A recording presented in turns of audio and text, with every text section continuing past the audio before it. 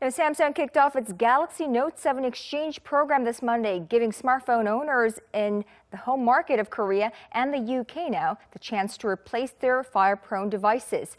Now, this is the latest phase of a costly recall for the world's largest smartphone maker, which halted the global rollout of its new phone earlier this month after reports of the devices catching fire. Our Kim Hyesung hit Samsung stores in Seoul for a look at what the demand was like for battery problem-free devices. Samsung Electronics has started providing replacements for its Galaxy Note 7 smartphones in Korea. The move comes 2 weeks after the company announced a massive recall of its large-screen smartphones in 10 countries on September 2nd amid reports of its batteries exploding or catching fire while charging. Around 400,000 Note 7 smartphones have been sold in Korea, and users of the phone can get the same color replacement at Korea's 3 main mobile carriers, SK, LG U+, and KT, just by bringing in their device.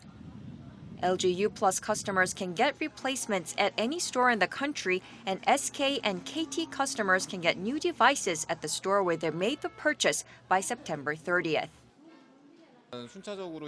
We're offering to replace the old Note 7 phones based on the date users activated the device. More than a dozen Note 7 users changed their phones at our shop today. With Samsung expected to provide 90% of its new Note 7 units across the country this week, we'll be able to replace old phones for all users who bought them at our shop by Saturday. The new Galaxy Note 7 phones show the battery charging icon in green rather than the original white to differentiate it from the old ones.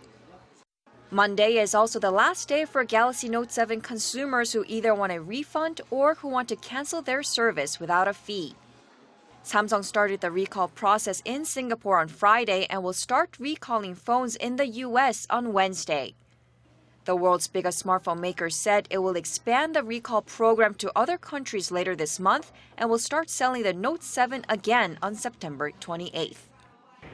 But with Apple's new iPhone 7 series a hit with consumers and LG set to unveil its new V20 smartphones, it remains to be seen how Samsung will get itself through the Note 7 crisis. Kim Hyesung, Arirang News.